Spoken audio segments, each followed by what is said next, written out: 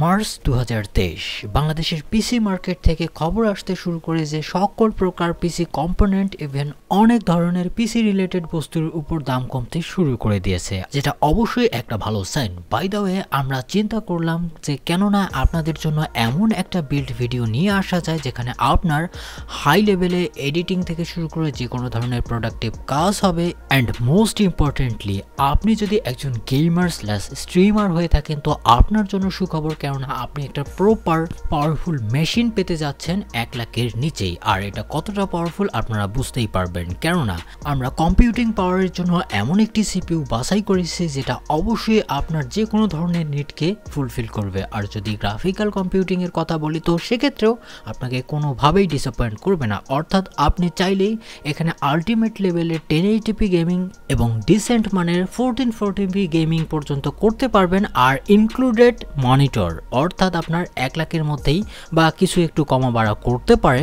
আর এই পিসিটি আসলে কিরকম পারফরমেন্স করছে তো এটি দেখার জন্য অবশ্যই আপনাকে শেষ পর্যন্ত দেখতে হবে। Hello WhatsApp guys, CP's here and you are watching PC Tech BD and it's build discussion time, so let's get started.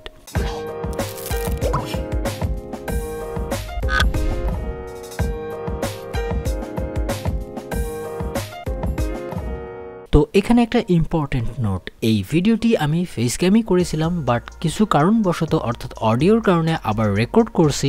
So let's jump into দা আমাদের মেইন টপিক। অলরাইট, তো এখন চলে আসি কম্পোনেন্ট সিলেকশনে। তো প্রথমে যদি আমরা সিপিইউকে বেছে নিই, অবভিয়াসলি AMD Ryzen 750-700X এর মতো সিপিইউকে বেছে নিয়েছি। আর এটি অফার করছে 8 কোর এবং 16 থ্রেড, অবশ্যই সেগুলো পাওয়ারফুল।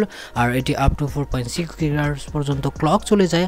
আর এটি কিন্তু একটা ফুল ফ্লেজড Gen 3 আর্কিটেকচারের একটা সিপিইউ, যার পাওয়ার সম্পর্কে আপনাদেরকে নতুন করে বলার কিছু নেই, আমরা 5000 সিরিজেই সেটা দেখেছি। আর এর স্পেসিফিক যদি আপনারা পারফরমেন্স সম্পর্কে জানতে চান, কয়েকদিন আমি একটা ভিডিও বানিয়েছিলাম, কম্পেয়ার করেছিলাম বেসিক্যালি Core i5-13400 এর সাথে। অবভিয়াসলি দুইটা কাছাকাছি পারফরমেন্স করে, তবে বর্তমান সময়ে এর যে প্রাইস, তো সেক্ষেত্রে এটাকে ভ্যালুর ক্ষেত্রে ইন্টেলকে একবারে ক্র্যাশ করে দিয়েছে। অর্থাৎ এটির প্রাইস শুধুমাত্র আপনি 21000 টাকার মধ্যেই পেয়ে যাবেন। আর এই সম্পর্কে আরও জানতে আই বাটনে গিয়ে ভিডিওটি দেখে আসতে পারেন যে এটা কতটা পাওয়ারফুল এবং কতটা ভ্যালু ফর মানি। তারপরে যদি আমরা মাদারবোর্ডের দিকে চলে যাই তো অবভিয়াসলি এখানে আমরা বড় মাদারবোর্ড নিতে পারতাম, বাট একটা ব্যালেন্স পারফরমেন্সের জন্য এসুসের টাফ গেমিং সিরিজের V550 প্লাস গেমিং এই বোর্ডটি নেওয়া হয়েছে, যার প্রাইস অ্যারাউন্ড আপনি 14 থেকে 14.5 টাকার মধ্যে পেয়ে যেতে পারেন। আমি জানি এখানে আর একটা মাদারবোর্ডকে ঢোকানো যেত, অর্থাৎ X570 চিপসেটের বোর্ড, কিন্তু এখানে সমস্যা হচ্ছে বাংলাদেশে 20,000 টাকার নিচে এই যে মাদারবোর্ডগুলো আছে ভালো কোয়ালিটির, তো সেগুলো অলমোস্ট আউট অফ স্টক বর্তমান সময়ের জন্য পাওয়াই যাচ্ছে না। তবে সমস্যা নেই, এটাতেও আপনি বেসিক যে বুস্টটা পেয়ে থাকেন সিপিইউ থেকে সেটা অবশ্যই আপনি ইউটিলাইজ করতে পারেন। হ্যাঁ, ওভারক্লকের যদি একটু চিন্তা বাদ দেন, তবে ওভারক্লক করে যে বিশাল একটা পারফরমেন্স গেইন করতে পারবেন বা অ্যাচিভ করতে পারবেন তাও কিন্তু না। তো ব্যালেন্সের জন্য এটা রাখা হয়েছে। আর যদি এসেনশিয়াল ফিচারের কথা বলি, অর্থাৎ VRM ডিজাইন থেকে শুরু করে যত সকল পোর্ট লাগে অথবা আইও, তারপরেও আবার একটা গেমিং লুক, তবে এই লুকটিকে আরেকটু ইনহ্যান্স করার জন্য আমরা মেমোরি হিসেবে ব্যবহার করব PNY accelerate gaming epic X ARGB নামের 8GB 3200 MHz এর দুটি কিট, যেটা অবশ্যই আপনাকে স্ট্যাটিকলি একটা প্লিজিং বিষয় আপনাদের সামনে তুলে ধরবে। আর এর প্রাইস 33 থেকে 3400 টাকার মধ্যে পেয়ে যাবেন, ডাবল করে ক্যালকুলেশন করে নিন। আর SSD এখানে আমরা ব্যবহার করব লেক্সারের MN610 এর মতো M.2 NVMe SSD, যার ক্যাপাসিটি হচ্ছে 512। আর বর্তমান সময়ের জন্য 512 অনেক দরকার যদি আপনি হ্যাভি গেমস খেলে থাকেন, অথবা যেহেতু আমাদের ক্রিয়েটিভ ফোকাস হতে চলেছে তাই এটিকেই সিলেক্ট করা হয়েছে 512। তবে এখানে আরেকটা এডিশনাল কথা বলে নিই, আপনারা যদি এক্সপ্যান্ড করতে চান আপনাদের স্টোরেজ, অর্থাৎ স্টোরেজ করার জন্য কোনো কিছু, তো সেক্ষেত্রে আপনারা হার্ড ড্রাইভ ব্যবহার করতে পারেন, তো সেটি আপনারা চয়েস অনুযায়ী নিতে পারেন, এটা কিন্তু এখানে ইনক্লুড নেই। তারপরে যদি আমি কুলারের কথা বলি, অর্থাৎ এটি পিছিয়ে গেছিল, তো সেক্ষেত্রে আমরা ডিপকুলের গ্যামেক্স সিরিজের AG400 ARGB এই 120 mm সিপিইউ কুলারটি নিতে পারি। এই সিপিইউটিকে কুল করার জন্য এটি মোর দেন এনাফ বলবো না, ডিসেন্টই বলা যেতে পারে। আর এটি আপনি 22 থেকে 2300 টাকার মধ্যে পেয়ে যাবেন। আর এটি কিন্তু আপনাকে ARGB অফার করছে, অর্থাৎ আপনি আপনার কেস এবং সকল ARGB কম্পোনেন্টকে আপনি সিঙ্ক করে নিতে পারেন। আর এটি কয়েকদিন আগে আমি নিয়ে এসেছি মার্কেট থেকে, এর কুলিং পারফরমেন্সও মোটামুটি ডিসেন্টই বলবো, তবে সেটির ভিডিও মিস মিস করতে না চাইলে অবশ্যই চ্যানেলটিকে সাবস্ক্রাইব করে রাখুন। তবে এখানে যদি আমি পাওয়ার সাপ্লাইয়ের কথা বলি তো সেক্ষেত্রে আমি অবশ্যই কনফিউজ, বাংলাদেশে পাওয়ার সাপ্লাইয়ের বাজার এত কেন বেশি আমি জানি না। তবে এই বিল্ডের জন্য আমরা কুলার মাস্টারের এমন একটি পাওয়ার সাপ্লাই সিলেক্ট করেছি যেটা ব্যালেন্স সব দিকেই রাখবে, অর্থাৎ প্রাইস এবং পারফরমেন্স দুই দিক থেকে। আর এটি হচ্ছে কুলার মাস্টারের MWE 550 ওয়াটের 80+ হোয়াইট সার্টিফাইড পাওয়ার সাপ্লাই, যার প্রাইস আপনি 5500 টাকার মধ্যেই পেয়ে যাবেন। আর কেসিং হিসেবে আপনার অবশ্যই যেটা চয়েস এবং আপনার যেটা পছন্দ সেটি একান্তই আপনার। তবে আপনাকে রেফারেন্স হিসেবে আপনি AGO ডার্কফিশ DLM21 এই মিড টাওয়ার কেসটিও আপনারা নিতে পারেন। এটার এয়ারফ্লো মোটামুটি ভালো, আর তাছাড়াও যেটা এটা অফার করছে অবশ্যই অনেক প্রিমিয়াম বলা যেতে পারে এই প্রাইসের মধ্যে, অর্থাৎ এর প্রাইস আপনি 40 থেকে 4200 টাকার মধ্যে পেয়ে যাবেন। তবে এক্ষেত্রে আপনাকে কিন্তু এক্সট্রা ফ্যান যদি আপনি লাগাতে পারেন, বিশেষ করে RGB, তো সেক্ষেত্রে আপনার কিন্তু এস্থেটিক অনেক বেড়ে যাবে। তো এখন যদি মেইন কম্পোনেন্টের কথা বলি, অর্থাৎ GPU অথবা গ্রাফিক্স কার্ড যেটা বলে আর কি, তো সেক্ষেত্রে আমরা এখানে Nvidia এবং AIB গ্যালাক্সির GeForce GTX 1660 Super EX 1 Click OC এই এডিশনের GPUটিকে সিলেক্ট করেছি। আর এটি অ্যারাউন্ড আপনি 25 থেকে 25,500 টাকার মধ্যে পেয়ে যাবেন, যে কোনো মার্কেটেই আপনি পেয়ে যাবেন।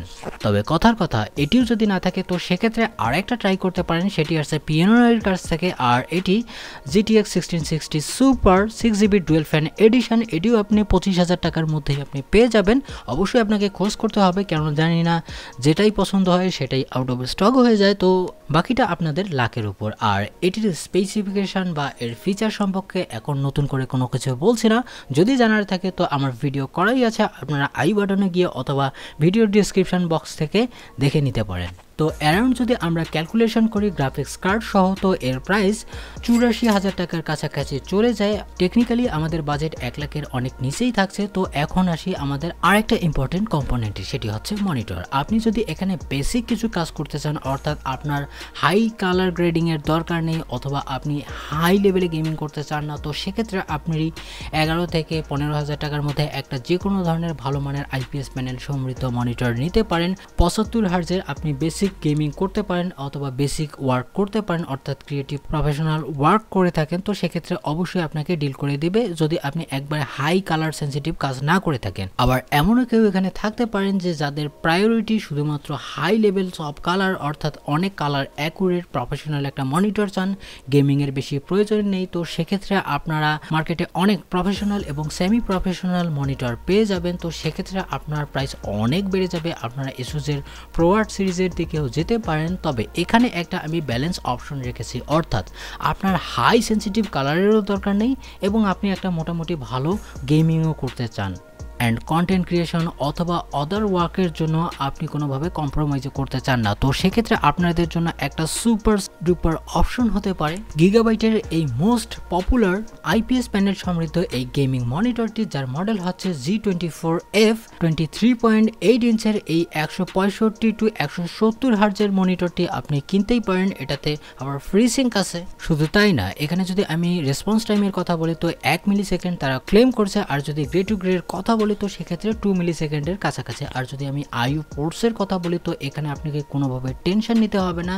গিগাবাইট কখনোই কিপটেমি করে না, অর্থাৎ দুইটা HDMI একটা ডিসপ্লে পোর্ট আর USB-র তো কোনো কম্প্রোমাইজই করবে না তারা। আর তাছাড়াও যদি আমি এই IPS প্যানেলটি সম্পর্কে আরেকটু কথা বলি তো এটা তারা একটু ওল্ডার IPS টেকনোলজিকে মডিফাই করে অনেক ক্লিয়ার বানিয়েছে, অর্থাৎ সুপার ক্লিয়ার বানিয়েছে। আর এটিকে আরেকটু রেসপন্সিভ করতে বা ওভারক্লক করতে এখানে কিছু মিলিভোল্ট বাড়ানো হয়েছে, যার মাধ্যমে অনেক রেসপন্সিভ হয়েছে। আর যে এর পিক ব্রাইটনেস সেটি কিন্তু অনেক বেশি, অর্থাৎ এখানে 300 নিটসের কাছাকাছি আমরা দেখতে পারি। তবে অন্যান্য মনিটরে কিন্তু আমরা এই ফিচারটি দেখতে পাই না। আর সবচেয়ে ইন্টারেস্টিং পয়েন্ট হচ্ছে এই মনিটরটির রিভিউ আপনি সবখানে পেয়ে যাবেন, অর্থাৎ এর পজিটিভ রিভিউ আপনি বেশি পাবেন। হ্যাঁ, তবে ছোট্ট করে একটু কালার কভারেজের কথা বলে দেই। এটি যদি আপনি DCI-P3 এর কথা বলেন তো এখানে অ্যাভারেজে 93% দেখতে পারেন। আর যদি আমি sRGB এর কথা বলি তো 125 এর কাছাকাছি, অর্থাৎ আপনি মোটামুটি ভালো মানের পরিমাণের একটা কন্টেন্ট ক্রিয়েশনের কাজ চালিয়ে নিতে পারেন, কোনো ডিসঅ্যাপয়েন্টিং আপনাকে করবে না। আর আপনাদের যদি এই পার্সোনালি মনিটরটি পছন্দ না হয়ে থাকে তো সেক্ষেত্রে আপনারা এলজির আরেকটি পপুলার মনিটর ব্যবহার করতে পারেন, আর এটি আল্ট্রা গিয়ার সিরিজের অর্থাৎ LG24GN600B নামের এই মনিটরটি। এটিও কিন্তু 144 হার্টজের রিফ্রেশ রেট আপনাকে অফার করছে, আর এটির কিন্তু লুক খানিকটা ভালো, তবে এখানে আপনাকে 1 থেকে 1,500 টাকা বেশি এক্সপেন্ড করতে হচ্ছে। তো কথা হচ্ছে এই যে আমরা সিস্টেমটি বিল্ড করব তো সেটির রিলেটিভ পারফরমেন্স কীরকম হতে পারে, তো বেঞ্চমার্ক আপনাদের সামনে এটা থাকছে।